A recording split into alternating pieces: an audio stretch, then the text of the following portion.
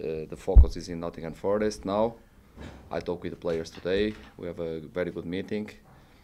We showed some image that to explain, to confirm why we are in the good moment, why we are not losing and we are winning in this period.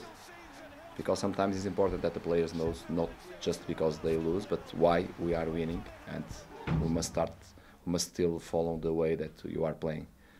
So our focus is in this game. It will be a difficult game with Nottingham, we know. Nottingham have a balanced team. They have some dangerous players. We are analyzing all the details of the team, and we'll be ready. We'll be ready to discuss the 3 points on Saturday. But we need the help of our fans, because it will be a game that after this game against Arsenal, absolutely sure that we need our fans help our players and our team.